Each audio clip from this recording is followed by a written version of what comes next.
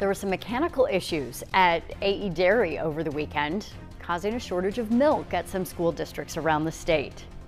The dairy company that produces and packages milk for students says the mechanical issue set deliveries behind over the holiday weekend.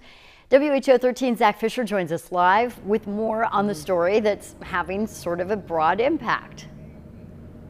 Absolutely, Aaron. A&D Dairy tells me that a thin amount of workers here over the holiday weekend became even more of a problem when a mechanical error happened. A chain broke. It slowed the supply and production of school lunch milk. Now, A&E says that employees were called in for help over the holiday weekend to fix those issues. All day today, the company's coordinating with schools that they supply to help solve this issue. One school district, West Des Moines Community Schools, is one of those impacted by the equipment malfunction.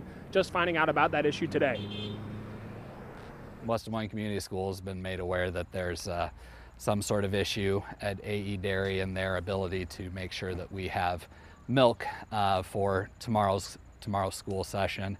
We were able to provide milk today, and it sounds like tomorrow is kind of in question at this point. So our team, our nutrition services team, is working right now as we speak to try and find solutions. Now, there are 3 school districts I know, at least right now, that are impacted. You have West Des Moines, Waukee, and Marshalltown are all trying to mitigate that milk loss. Now, good news, an update from West Des Moines. You heard that they were actively working on it throughout the day.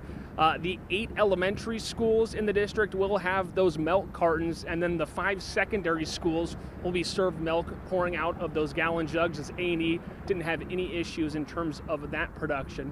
But a sticky situation for kids that just want to have milk, Aaron. Going old school with the gallons instead of the individual little cartons. All right, Zach Fisher reporting live for us today. Thanks so much.